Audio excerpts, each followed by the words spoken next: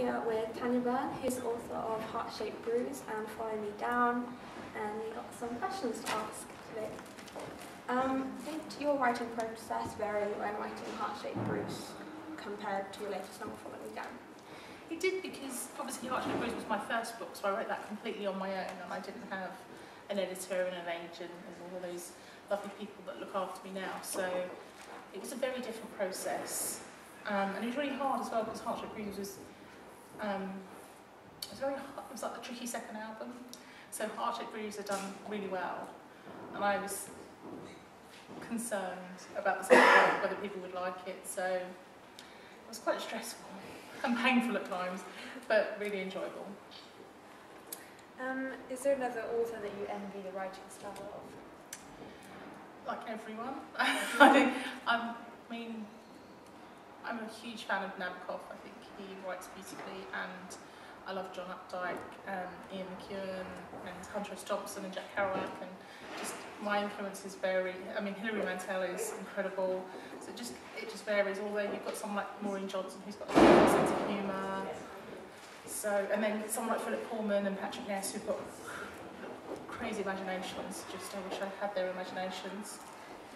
So everyone, really. Can you describe your latest book in 5 words? Follow Me Down? Yeah. Gosh, okay, 5 words. This is really difficult. I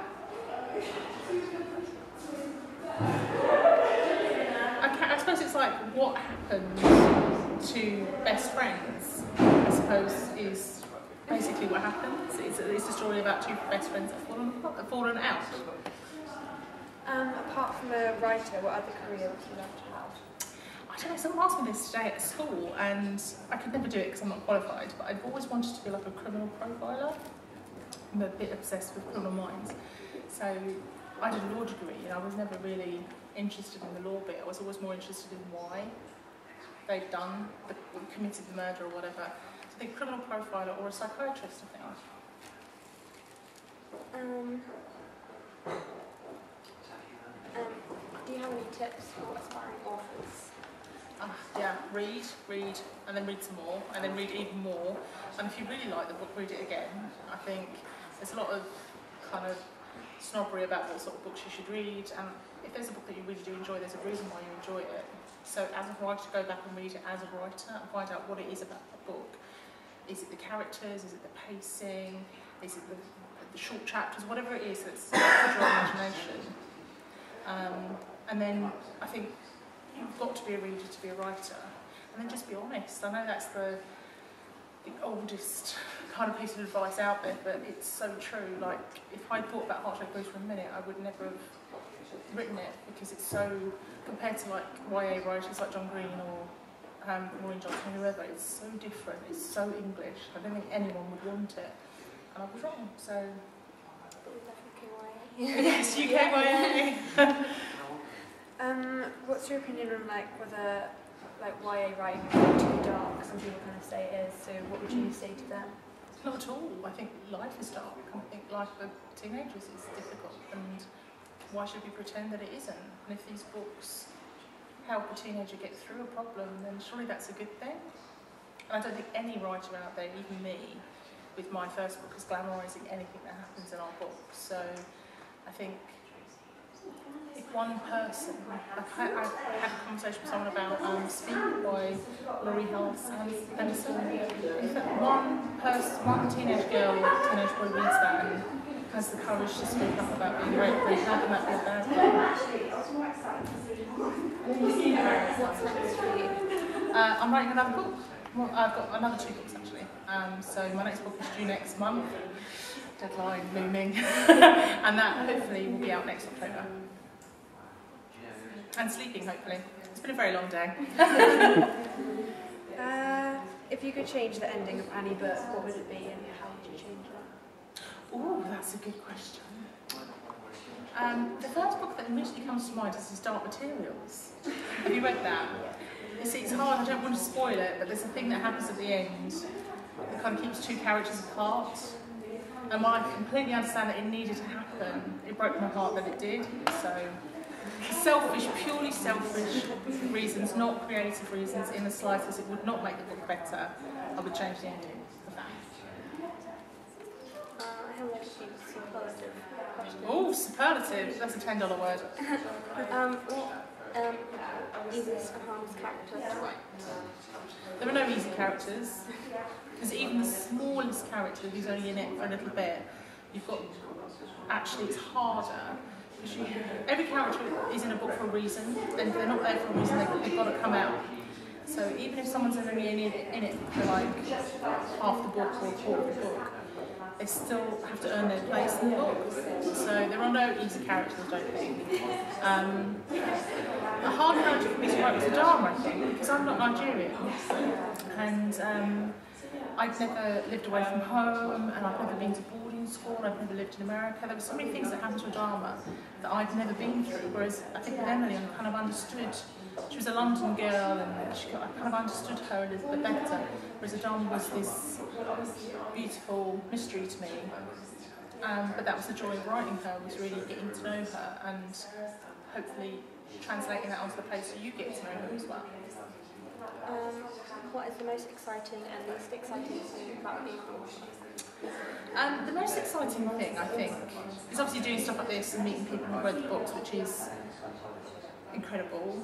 I also love that daydreaming is now part of my job. I can sit and stare out of the window, and that's actually research, which is good. The hard part of this job is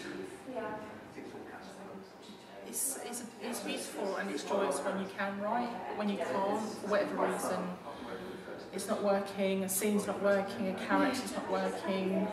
With Heart-Shaped Bruise, I originally started writing that book from Juliet's point of view. And I wrote the whole book from Juliet's point of view. And then started again from Emily's point of view, because I realised that Emily's point of view was more interesting. And that was really hard, having to dump 85,000, like basically an entire novel, just throw it away.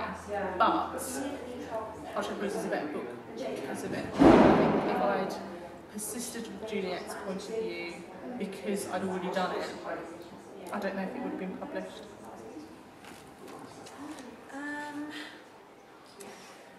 What is the most interesting place that you've ever been that inspired your writing? I went to Morocco last year, and that was incredible in the sense that it was such a culture shock. Like, I'd never, it's just like this, I was a little bit overwhelmed when I first got there, because it's heat. I was thinking at one point it was 42 degrees. It's colour and smell and like this language that you don't quite understand. And because I've travelled a lot around America, and everyone still speaks English. So, and then the closeness of people, like, you know, trying to get anywhere and you're having to push through the soups, and so that kind of claustrophobia. And I think that really helped with writing Follow Me Down, actually, because Africa is like that. That's what Africa's like. It's hot and it's sweaty and dusty and cluttered and very different. So to try and understand how Adama would have felt moving to New York and then from New York onto London. Well, she didn't even end up in London. She ended up in Wiltshire of all places. So to be able to compare the leafiness and the greenness of Wiltshire to what she would have had in Lagos, I think really helped. We've got everybody. Okay, so if in like 500 years in the future and someone sort of found your book, what do you think they sort of think of life today, and what do you like? Oh, that's a good question.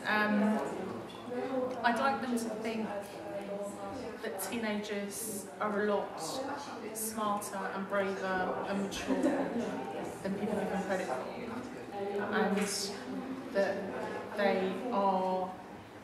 they can survive anything as long as they have each other. And I'd like that. I'd like people, especially girls, that they can take care of themselves, really, and they're as brave and as fearless and as restless and as beautiful as the boys. And they have interesting stories to tell. Thank you very much. Thank you. I really enjoyed the Tanya Byrne event. I think it was the best I've seen so far at the festival, and it was really really interesting to hear about the way she writes, and I'm probably going to take that advice and put it back into my own writing. She said about writer's block that if you get writer's block, the only way to get through it is just get back on the horse, just write through it, even if it's like something you wouldn't normally write, like poetry or short stories or anything like that, just to get you back into the swing of writing. And that's like the best advice. I really liked listening to her say like her thoughts on like teenagers and teenage writing. I thought it was really interesting, and I thought it was really cool that she has like the opinions. I thought it was really good. I agree with her. Because she said that teens can change the world. Yeah, that's true. I thought it was interesting how she wrote Follow Me Down in the before and after, and how she wrote the before and then the after bits, and then split them up and put them together, because it's not something that I would necessarily think of. Yeah, I thought it was interesting that she kind of didn't really write up until not that long ago. Like it was quite interesting to hear about her background, and also because I'm still quite young, but I love writing now, so it was quite interesting to hear that she that wasn't like her main aim when she was younger. So that was interesting to see how she's so good and has become a really good author from not always being wanting and being involved in things. I think it was just really nice to hear from the person behind the book, because sometimes you can forget that authors are real people too. Yeah, that's true. She's really cool. She's the best. It's even more exciting than being in the same room as Tom and Dougie from McFly. In fact, it was more exciting. It was definitely more exciting. You didn't have to queue us. And I didn't have to queue, I know. And she hugged me, which, yeah, wins hands down. Hug from Tanya Byrne.